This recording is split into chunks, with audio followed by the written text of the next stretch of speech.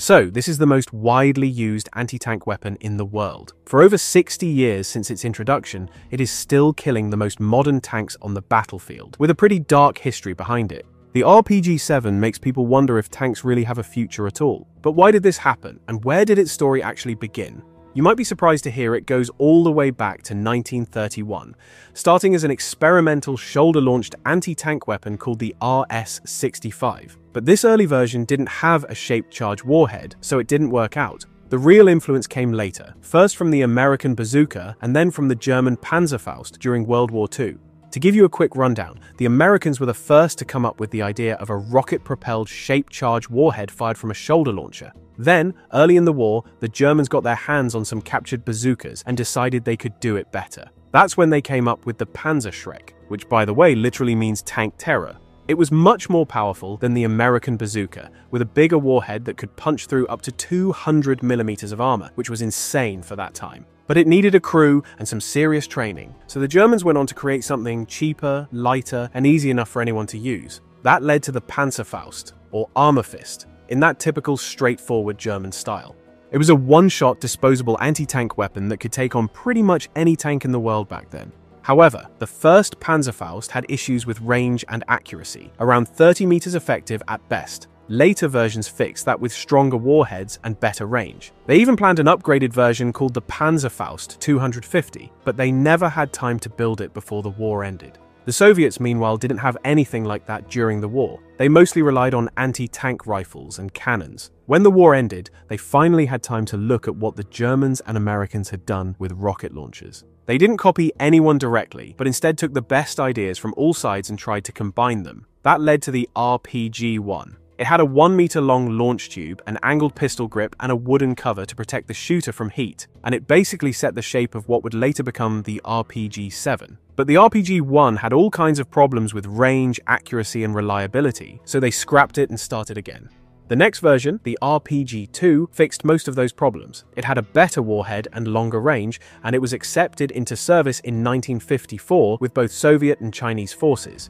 It used a larger propellant charge and fired an 80mm heat round, giving it a range of about 200 meters and armor penetration around 225mm. It saw its first real combat in Vietnam, where American troops quickly learned to fear it. It could easily blow through the light aluminum armor of an M113 armored personnel carrier, take down helicopters, and even tanks like the M48 and M60 Pattons weren't safe from it. And when fired at infantry positions, its blast and shrapnel tore apart bunkers and anyone inside. But there was still room to make it better. Engineers kept tweaking it with bigger warheads, more propellant and optics, which led to the RPG-4. That one never went into full production, but it paved the way for the RPG-7, which finally solved all the earlier problems. It entered service in 1961 with the Soviet Army. And just for the record, when we say RPG stands for rocket-propelled grenade, that's actually the Western name. In Russian, it stands for, forgive my pronunciation, Ruchnoi protivotankovyi granatomet, which literally translates to handheld anti-tank grenade launcher.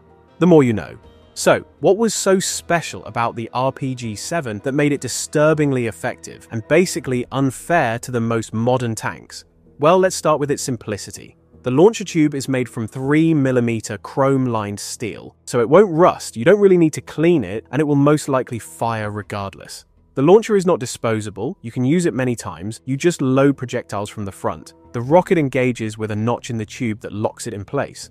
The launcher tube is only 40mm in diameter, but because the warhead's widest section extends outside the tube, the round doesn't have to fit completely inside it. That lets the launcher use a much larger caliber warhead while staying compact. Under the tube, you've got two handles, with the forward grip holding the cocking lever, trigger, and the safety. The launcher has a battery-powered sight for low light, and the optics reticle is graduated out to 1,000 meters. Now that's mostly theoretical, because at 1,000 meters, you're not going to hit much other than a big building. It's more for area type or indirect aiming than precision shots. Real effective range is under about 300 meters. There are flip-up iron sights you can use if the optic is broken or if you simply don't have one. At the rear is a blast deflector cone, which matters because of the huge back blast the rocket makes. When you fire, you must have at least 2 meters of clear space behind you, and you really don't want the rear pointed at friendly troops, since the backblast can cause horrific injury or even kill someone if they're too close. When firing from an enclosed space like a room, you have to think about that seriously, because a nearby wall can reflect the blast and badly hurt or kill the shooter. The system was meant to be run by a two-man team, one shooter and one carrying extra rockets and helping reload. As for the warhead, this is where it gets interesting, because the RPG-7 isn't just for the anti-tank job. The heat warhead is the most common, and the reason the RPG-7 stayed feared. It works on the shaped charge principle, the Monroe effect. That means inside the warhead nose is a cone-shaped cavity lined with a thin copper layer. When the explosive goes off, the cone focuses the blast into a very high-speed jet of metal particles, roughly 10 kilometers per second, that punches through armor by concentrating kinetic force on a tiny point. It could pierce about 260 millimeters of rolled homogeneous armor, which, when the round appeared in 1961, was more than enough to kill any tank in the world, even frontally. Once it gets through the armor, it spits molten metal and fragments all over the inside of the tank, and the effect on the men inside is horrific. It can easily ignite ammo and fuel and cause catastrophic secondary explosions. The heat warhead was also effective against fortifications since it could cut through a meter of reinforced concrete and was used in urban fighting to smash into strongholds with repeated hits. Then you have fragmentation and anti-personnel rounds. These don't carry a sustainer rocket, only an ejection booster, basically turning the RPG into a small mortar. But the real nightmare rounds are the thermobaric ones. On impact, a small charge disperses a fuel aerosol, and milliseconds later the main charge lights it up, creating massive overpressure and intense heat. That's devastating in enclosed spaces, where the pressure wave and heat do horrible things to the human body. Even in the open, the kill radius is roughly 10 meters, but indoors the effects are much worse. The blast eats oxygen and creates such heat that you die from the environment even if the shockwave doesn't finish you. Besides those, there are also specialized rounds like smoke and illumination.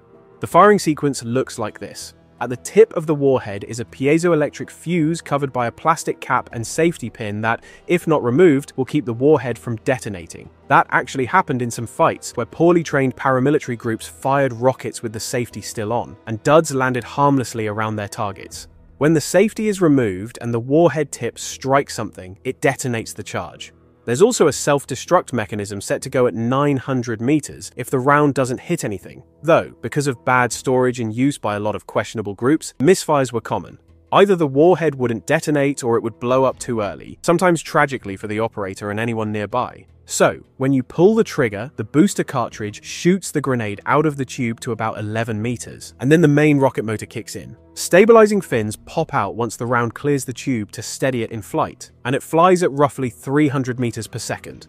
So how did this weapon intended for the Soviet army reach such production numbers, spread all over the world, appear in virtually every conflict, and most importantly end up in the hands of some quote-unquote questionable organizations? Well, the RPG-7 entered service in 1961 with the Soviet army and at the same time began reaching Allied countries. They soon saw action in Arab-Israeli fighting, where it proved what it could do to tanks. And then came the Vietnam War, where the Soviet Union supplied its communist allies in North Vietnam. Because it was cheap, easy to use, and very effective, it was exported in huge numbers. Around 9 million have been produced to date, and like the AK-47, it found its way onto black markets and into the hands of groups that should not have had it. Now, we won't get political about it, but you get the idea. The RPG-7 first made its name in Vietnam, where it was devastating in close-range ambushes with teams hiding in thick vegetation.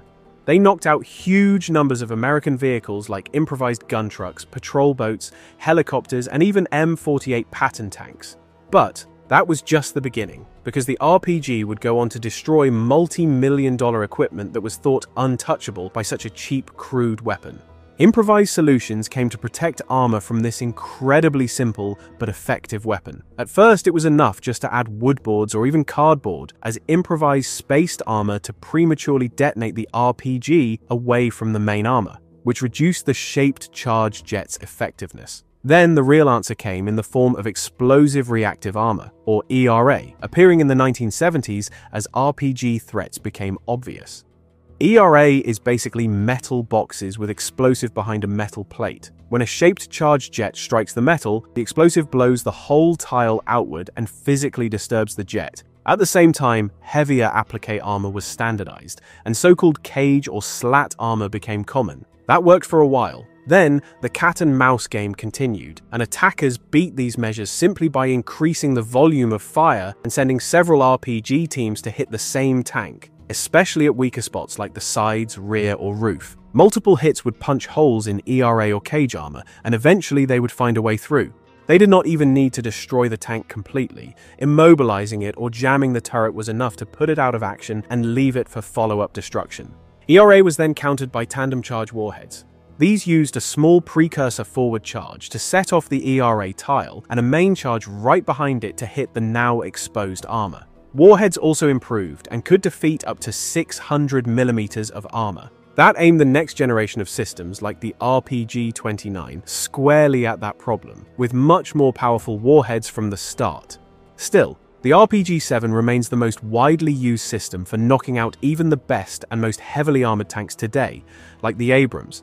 For example, in the Iraq War, an M1 Abrams was hit 14 times by RPG-7 rounds. And while the armor prevented catastrophic penetration and an internal explosion, the tank's external systems were wrecked and the engine was destroyed, putting it out of action.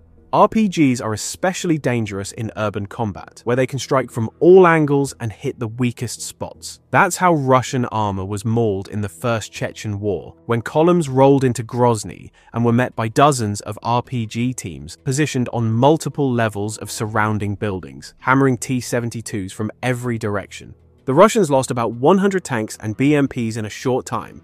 Then the most modern solution came, one that still fails to protect tanks from a simple weapon designed 60 years ago, as we can see today in ongoing conflicts. Active protection systems. Now these come in two flavors, soft kill and hard kill. Soft kill means preventing the anti-tank weapon from hitting the tank by jamming its seeker or blinding its guidance. But that only works for weapons that have those features. RPG-7s have no seeker, they are aimed and fired directly without guidance, so active protection systems rely on the hard kill approach to intercept and physically disable incoming RPGs. Sensors detect the incoming projectile and fire a small counter munition to break or deflect the RPG warhead before it reaches the armor.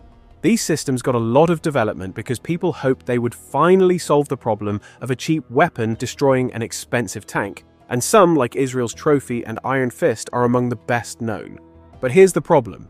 These systems work, but not always. First, like all modern high-tech gear, sensors sometimes fail, and that happens with these systems too. Then you have the problem of hurting the crew or nearby infantry, so these systems usually don't operate when hatches are open, or they are disabled by the tank commander to avoid killing friendly soldiers following the tank. Again, we can see today in urban warfare even the most modern tanks, like the Israeli Merkava, getting hammered at close range by RPG-7s, despite having all the latest protective features. The system carries a limited number of counter-munition, and volleys of multiple RPGs can either exhaust it or overwhelm it if several are fired at the tank at the same time. And then, if everything mentioned before is not enough, the RPG-7 evolved in a quite unexpected way. At least its warhead did, when someone got the idea to strap it onto a drone and run it into enemy targets. We see in the conflict in Ukraine how drones became a major battlefield threat, not just for tanks but for infantry and everything in between. Now fiber optic controlled drones are immune to radio jamming countermeasures and can put the warhead exactly where they want it. And it's still more than effective, because it doesn't rely on impact velocity but on a shaped charge. This leaves tanks without a reliable solution, and crews desperately try to protect themselves with improvised armor that has reached absurd levels. Tanks get piled with anything crew could find to keep drones away, creating these so-called turtle tanks. But still, swarms of drones find weak spots and keep destroying tanks across the battlefield with no effective counter to an old, cheap, widely available anti-tank weapon designed more than 60 years ago.